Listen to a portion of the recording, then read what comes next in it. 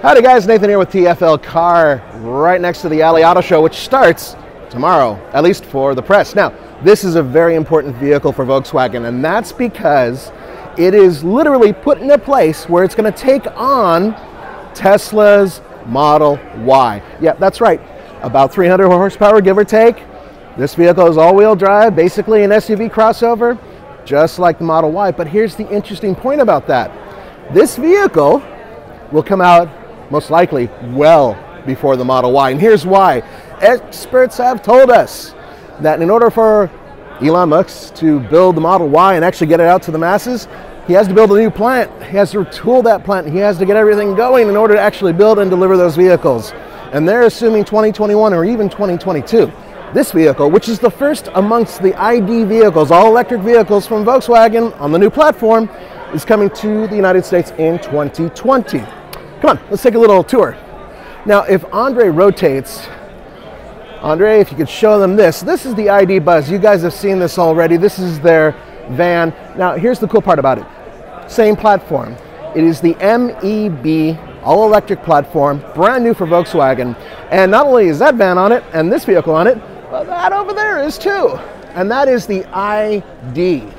The ID base model, which, at least for now, unfortunately, is not coming to the United States. Yeah, send your letters to Volkswagen. Now, first of all, I think this thing is gorgeous. There's very little chrome on it. It's actually really cool. One of the Volkswagen guys came out and said the new design ethic on this vehicle is that light takes the place of chrome. Now, obviously not on the wheels, but if you look everywhere else, especially on the front end of it, you're going to see light where chrome would normally be, and I think that's really cool. I'm not a big chrome guy to begin with.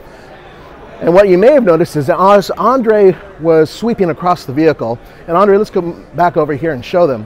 There's a lot of tech hanging off this thing. Remember, it is a prototype, so you have LiDAR, you have cameras for autonomous driving. It looks like there's several different ports around the vehicle, inside and out, to add and subtract electronics. This thing will be capable of autonomous driving, big surprise. But check this out, this is kind of an interesting thing. Now, these are cameras, and they look really cool. I have a feeling it won't pass DOT requirements, and what they may do is have a rear view mirror with a camera underneath it so you get the best of both worlds. That's a guess. Giant wheels. They said that these cars tend to favor large vehicles. Andre, you got to show them this ID. Such a shame that we're not going to be getting that. Really cool. And by the way, same footprint as the current model Golf, but the interior space is so much more because electric and no engine. So there you go. So Nathan, I think the interesting part about the CROZZ is because it's coming in 2020. Yep. It's going to have approximately 300 horsepower. That's right, which I mentioned, but it also, we're expecting 300 or more miles for range. They were showing a chart on this projected image here, and it did show that as potential range. And here's the cool part. As time moves on, battery technology increases by leaps and bounds. Believe me, we heard about it for quite a while here.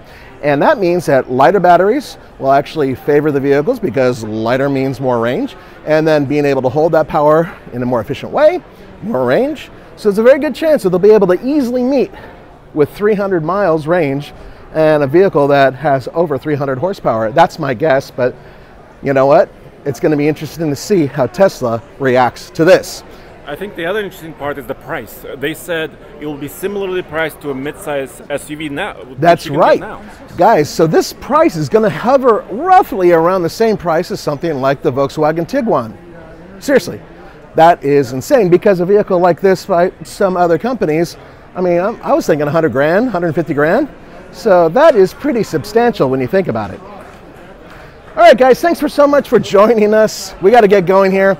For the Fastlane Cars, this is Nathan, and behind the camera, Andre. We'll see you next time.